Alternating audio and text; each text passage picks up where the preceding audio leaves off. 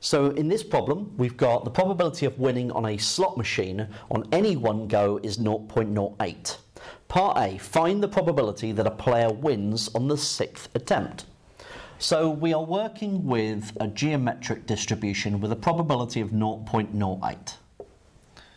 So part A, find the probability that a player wins on the 6th attempt. That's the probability of x being equal to 6. So they've got to lose 5 times, so 0.92 to the power of 5, and then win on the 6th attempt. So 0.92 to the power of 5 times 0.08, and we get 0.0527 to 4 decimal places. Okay, so part B. Find the probability that it takes at most 10 attempts to win. So at most 10 is the same as the probability of x being less than or equal to 10. So that is 1 take away the probability of x being greater than 10. Now the probability of x being greater than 10 is the same as saying what's the probability of the player losing on all of the first 10 goes. So that would be 1 take away 0.92 to the power of 10.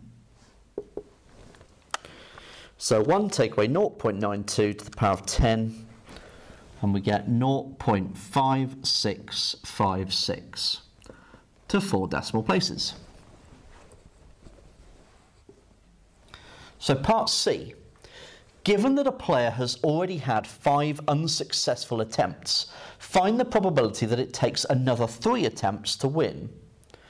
Now you could go down a conditional probability route here, but what this question is really asking is it's trying to make sure that you understand what a geometric distribution is, or the properties of the geometric distribution. Now, the probability of winning is independent of winning the next game. Okay, so the same with losing. So the trials are all independent. So actually, given that a player has already had 5 unsuccessful attempts, it doesn't matter if they've had 5 unsuccessful attempts. The question is just asking, find the probability that it takes 3 attempts to win. So this question is just the same as me asking, what's the probability of x being equal to 3? So that could have been 500 unsuccessful attempts. It doesn't matter. Okay, it doesn't matter what's come before, because the probabilities are independent. So this would be 0.92 to the power of 2, so fail twice and then win.